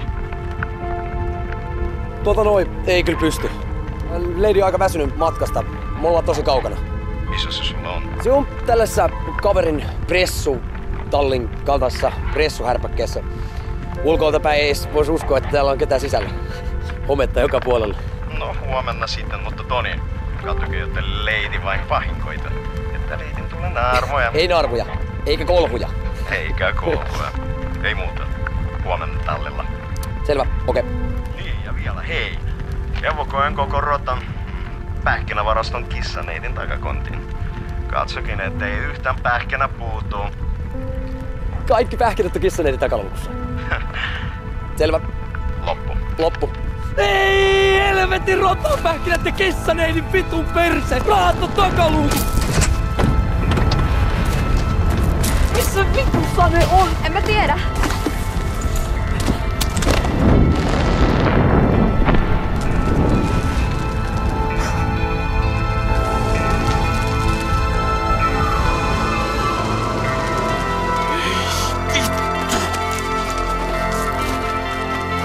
Joka ikinen sieltä lähtee mukaan tää pitää ja todistusaineistot. Okei, mut Kirill tappaa meidät, mitä me sille sanotaan. Ei mitään. Me lähdetään pakoon. Se lähdetään tänä yön Suomeen. Tiedän, et oo pakannut ennen mäkään. Nyt meillä on tarpeeksi rahaa. Voidaan ostaa yhteinen asunto. Meistä tulee onnellisia. Siinä. Voit rahat sinne. Toni. Mitä mun on? Niin me mennään Suomeen, kun sä poltit meidän auton. Me liftataan.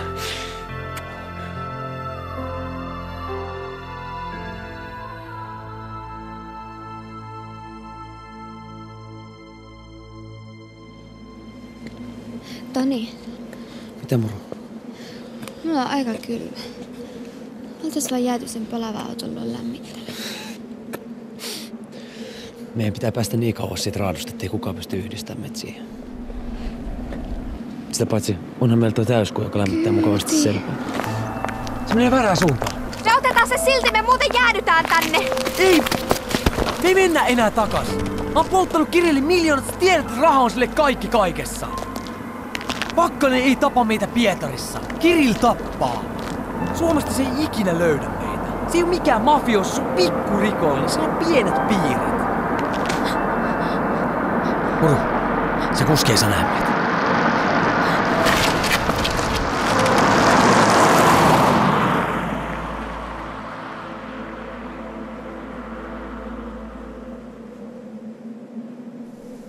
Niin myötä kuin vastoinkäymisissä.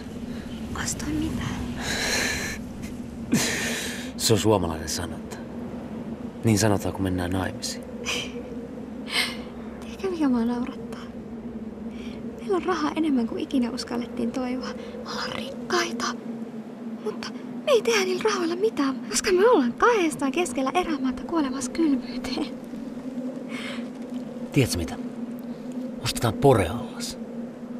Ja kylvetään joka ilta kiehuvan kuumassa vedessä. Oikeesti. Perustetaan kuntosali. Ja ostetaan kilpikonna.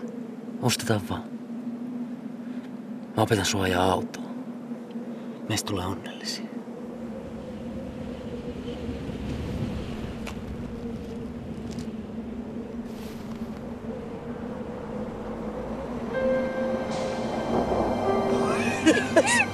Mä hoidan puhumisen! Sä toimit houkutuslintuna! Liftaa! Mä oon houkutuslintu! Toni! Ei se kryssitä tätä. Mitä sä voit hoitaa puhumisen, kun sä et puhu venäjää? Mini!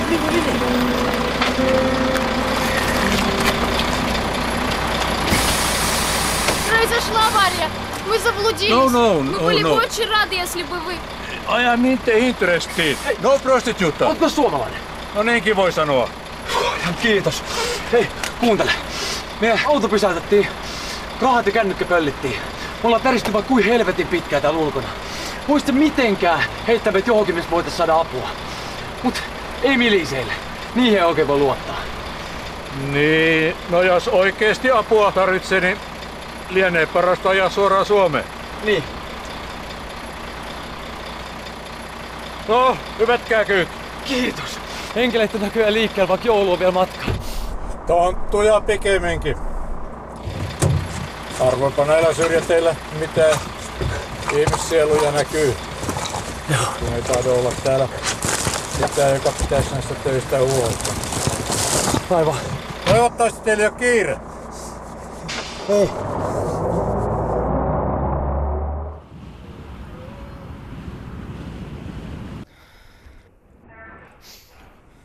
Viime. Tässä on jako luotsikko.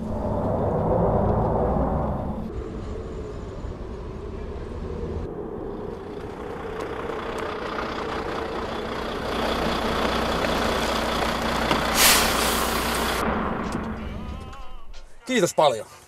Kiitos, kiitos. Mäkö etsii jonkun? Joo. Hei, jos sä jäät tänne, niin mä otan sun yhteistyöt ylös tai jotain, jos tarvii todistaa.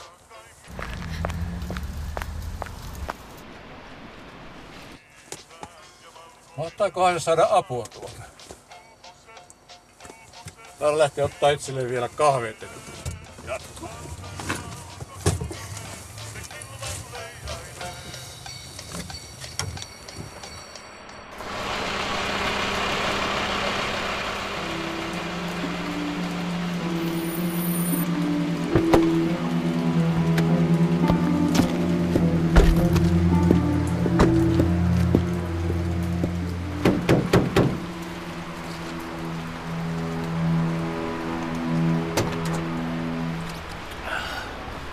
Perkele!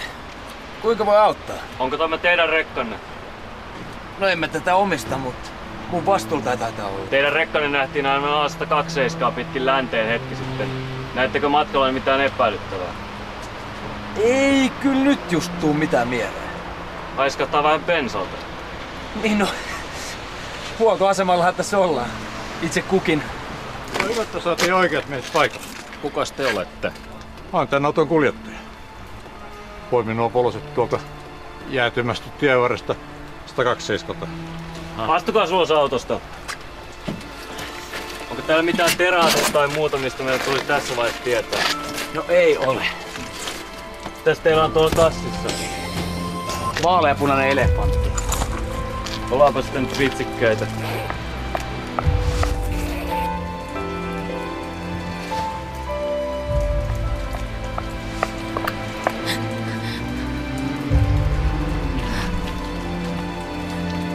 Hei, anteeksi! Sen jälkeen en ole Valentinaa nähnyt. Se palasi takas Pietarin Kirillin huonoksi. Siis kumman nainen se Valentina nyt oikein oli? Siis mun! 100%. Tai oli. Ei niin mitään suhdetta ollut. Valentinalla oli vaan yksi syy pitää Kirillin hyvänä miehenä. Kun Valentina oli 13, sen suomalainen mutsi kuoli ja se joutui kadulle. Sieltä silloin 30 Kirill otti sen jengiinsä. Antoi katon pään päälle ja ruokaa. Sä oot polttanut ihmisen! Ei! Mä olen polttanut jo valmiiksi kuolleen ihmisen! Siinä on vissi ero! Turpa kiinni, sitä tarvii koko Itämerelle kaivottaa. Sä oot osallisena murhassa. Sä voisit olla vielä vuosia linnassa. Tietääkö ne, mitä sille miehelle kävi? Tietääks kukaan? Saman iltan sattui 30 senttiä lunta päälle. Kevät tuli, jää suli ja vei tuhkat mennessään. Jotain peltoja reunustamaan. Täydellinen murha. Mitä sä olisit tehnyt mun asemassa? Hei. Laittanut se miehen rattia ja lavastanut tapahtuneen kolariksi vai? Se mies oli kuutana kappaleena! Se mies julistettiin vaan kadonneeksi. Jos mä en ois polttanut sitä ruumista, olisin kuolemani asti linnassa! Vittu, rauhoitu! Venäjällä! Rauhoitu! Mitä sä ois tehnyt mun asemassa? Sua asemassa mä ois ikinä ruvennut rikolliseksi.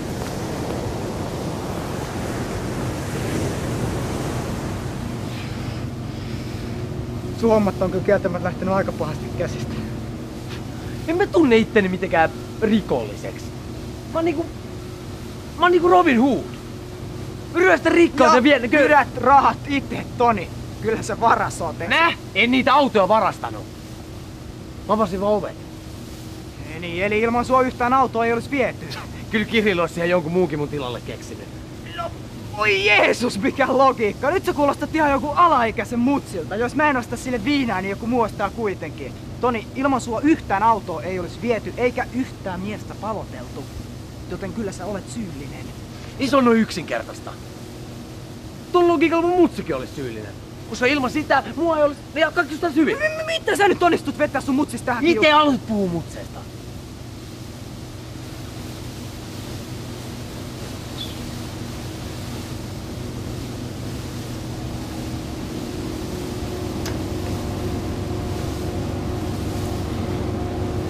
Toni, ketä sä yrität kusettaa?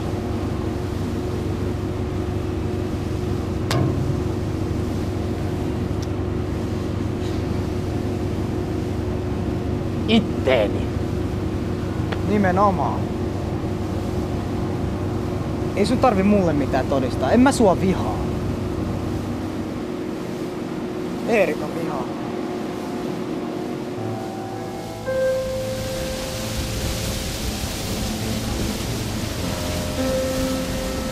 Mä en välttämättä haluaisi enää lisää ongelmia mun elämään. Silloin oli ennen Valenttina, mutta nyt siellä ei ole ketään, jos me auteta sitä. Kaikki tekee joskus virheitä. Miten sä ajattelit sitä auttaa? Ottaa se meille asuun vai? Lainaa lisää rahaa? No vaikka! No mut Jake, eihän sulla olisi duunipaikkaa.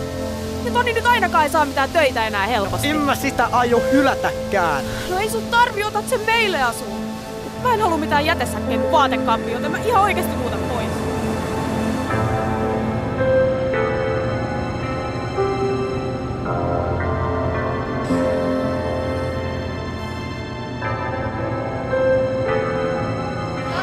Mitä? Toni! Valentti. Kuka sä oot? Valenttiina. No kyllä mä nyt vittu sen tiedät, että sä oot Valenttiina. Missä Kirilla? Toni. Sä pölähdät 2 vuoden jälkeen mun syliin niin kuin kaikki olisi edelleen helvetin hyvin. Loppuuko Kirille koirat, kun sä lähetit sut? Sä pelotat mua. Tässä pitäis pelätä.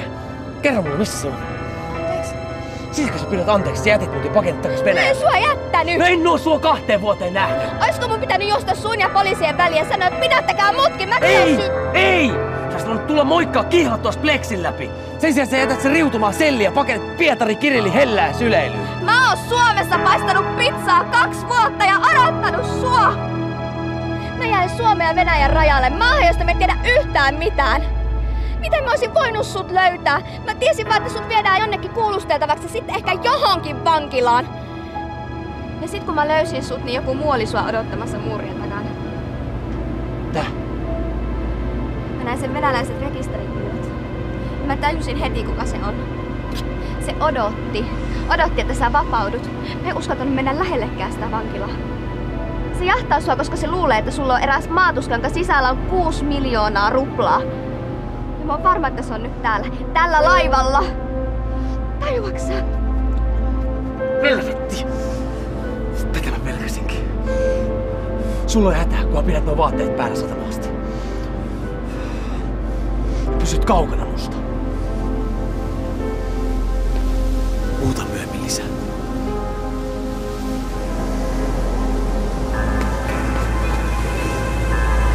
Pysyt kaukana musta!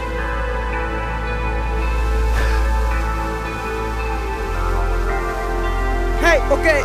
Ei oteta Toni meille, jos se pilaa meidän suhteen. Sä et Jake ymmärrä. Mitä sä tarkoitat suhteella? Ymmärrä mitä? Nyt mäkin sanon sulle välillä jotain suoraan. Tää elämä sun kaltaa pikkuhiljaa kyllästyttää. Sä oot kiva, ihana ihminen. Jos mä oon kiva, ihana ihminen, niin mikä sit on ongelma? En mä voi loppuelämäni elää. Mitä vittua?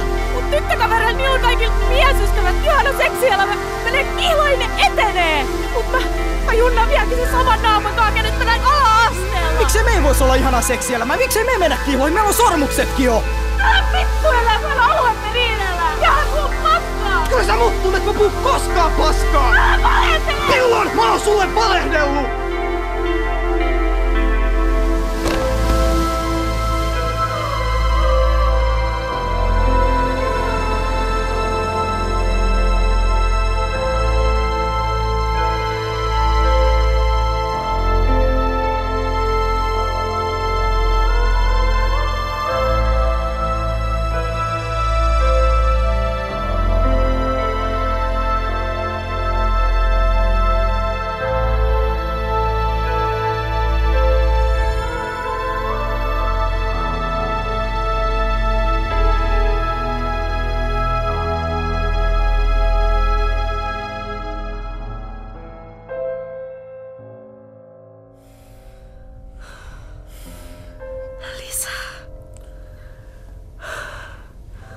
Mitä sä kelaat? Et mä oon joku teräsmies.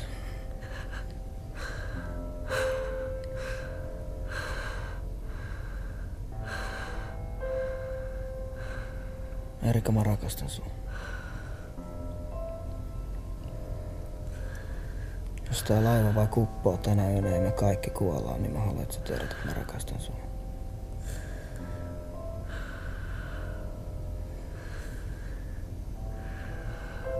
Sä olit aluksi vaan pelkkä ystävä, mutta sit kun ikä alkoi tulla lisää ja lopulta kun mä täytin 8, niin mä tajusin, että mä rakastan sua.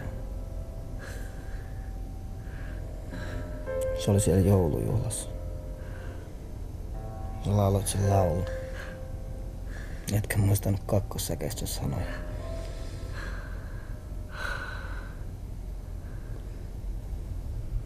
On pimeä korpi ja kivinen tie, ja usein se käytävä liukaskin lie. Oi pianhan lapsuuden langeta pois, jos käsi ei enkelin kädessä ois. Jos käsi ei enkelin kädessä ois.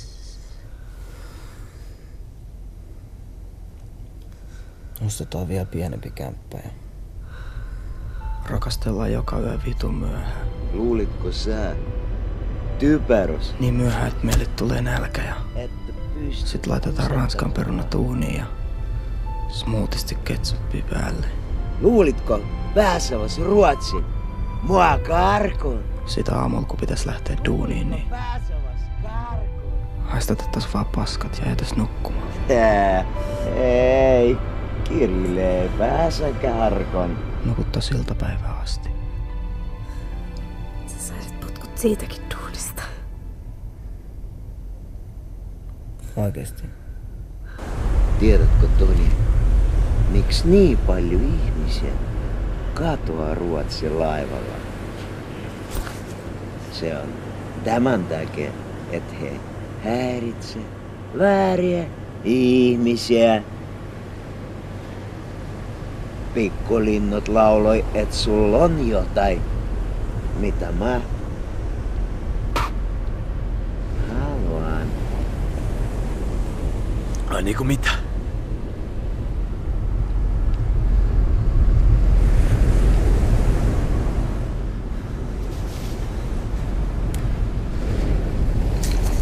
Mitä sä luulit täällä tekeväs? Sä tiesit, että etin sua. Eikö? Namer!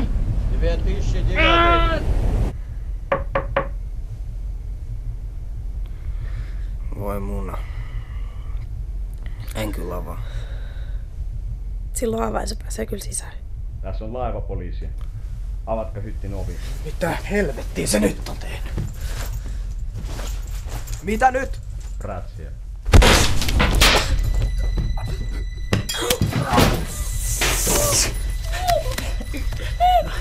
Oliko se sun poika, josta on tuolla ovella? Oliko? Jätkänsä. Mä vain pelkään, että se voi tehdä jotain tyhmä. Ja sisonkin lakanat veressä. Mutta emme halua sitä. Emme sellaista. Ja jos sä kutsuksit hänet tuolta tänne. Kis, kis, kis. Sijoittatteko ne sankarileikit toiselle? Kutsu. Kis, kis, kis. Mitä? Kutsu!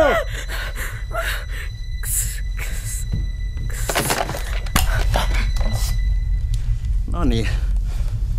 Nyt putottais se. Tajuat varman, etten mä teistä mitä haluan, vain teidän ystävästä Tonista. Nyt tiedät tarkalleen mitä minä sanon, niin sinun kullannuppule ei käy kuinkaan. Lue päällesi. Meet hyttistä ulos. Kipeät portien yli komentasillan päälle. Jos et ole 5 minuutissa perillä tai tapahtu mitä sopimatonta, niin sekä Toni että sun tyttöystäväs kuolee. Ymmärrätkö?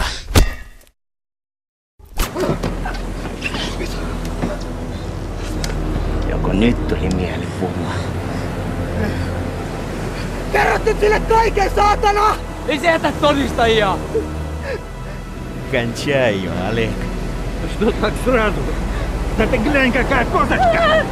Я хоть попалу их, малюха! Et koskaan Erika, tai mä tapaan sut! Lopeta! Lopeta! Rahat ei oo mulla! Mä poltin sun autoa ja tuhosin todistusaineistoa niin kuin sä sanoit! Jaguari pallo ja rahat sen mukana! Ja mitä ei, poliisi vei! Ei oo mitään rahoja! Lopeta jo mulle valehteliminen. Miksi sä puhut minulle rahasta? Luuletko sä, että mua kiinnostaa ne rahat? Valentina, missä se on? Valentinasta mä en tiedä mitään. Valehtelet.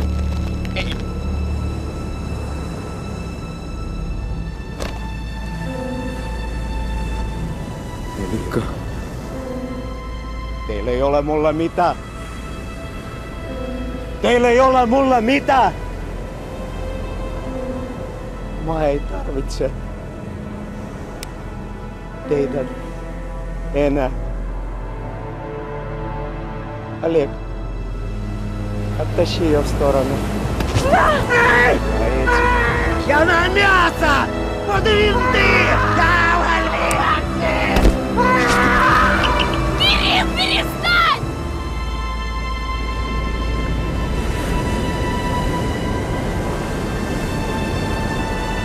Валя! Валя! Где ты была? Где ты была? Я думал о тебе! Валя! Valentina ei tehnyt mitään! Valehtelit! Se oli sun kanssa sama! Tapattele kiireesti! Valo, että käsi! Seis!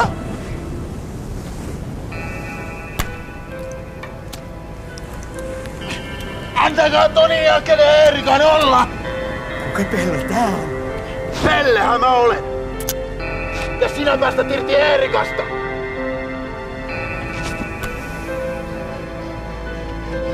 Kato Eerika, kuinka paljon vaataa mulla yhtäkkiä on! Kiusatusta tuli kiusaaja! Sä et koskaan Eerika kiusannut mua. Mä olin itse asiassa aika ihastunut sun. Huomasko sitä?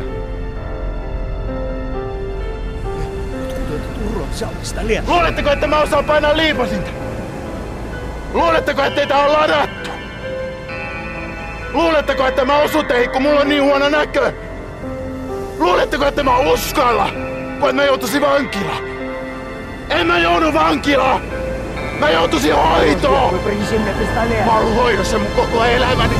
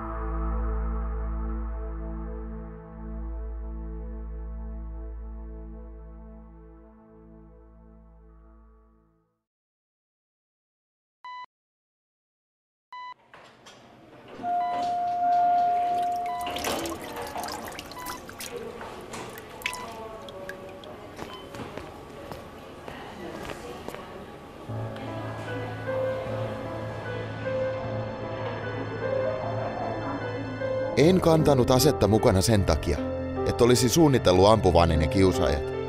Mä olin napannut aseen isältä, koska mä pelkäsin niitä. Ne oli sanonut mulle yksi päivä, että ne tappaa mut koulun jälkeen. Ei ne sit tappanut, mut pidin pyssyä mukana, kun ajattelin, että ehkä ne tarkoittikin seuraavaa päivää. Tai sitä seuraavaa. Mun elämäntarinani on kuin satu rumasta ankanpoikasesta. Vai se, ettei musta koskaan tullut joutsenta, vaan varis. Ja muuksi mä en muuttunut, vaikka mua kuinka yritettiin hoitaa. Lukiessasi tätä viestiä siitä on kulunut noin 26 tuntia, kun karkasin sairaalasta ja päätin yhden päivän kokeilla, millaista elämäni voisi olla. Tiedän, etten voisi elää loppuelämäni näin, sillä olenhan vaaraksi itselleni ja muille, kun kuljen vapaana. Lukiessasi tätä viestiä siitä on kulunut noin 6 tuntia, kun hyppäsin Esselainin kaitelta öiseen mereen ja hoidin loppuun sen, mikä vuosi sitten jäi minulta puolitiehen. Minkälainen on Pelle, joka ei osaa itkeä eikä nauraa? Toivon, että sain viimeisenä päivänäni aikaan jotain hyvää. Jotain muutakin kuin kuluja kaupungille. Turha etsiä minua enää.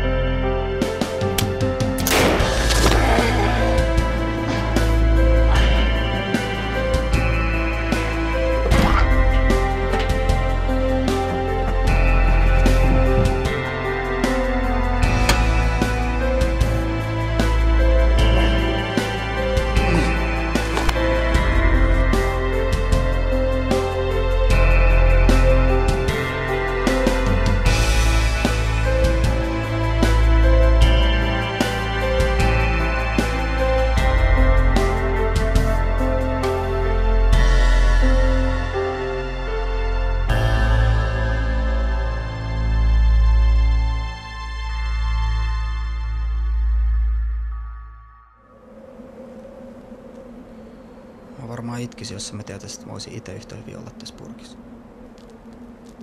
Tai sä. No. Kaikki aika tulee joskus. Johan sä 12 täytit. Erika! Jarkko ei tainnut koskaan antaa sulle tätä.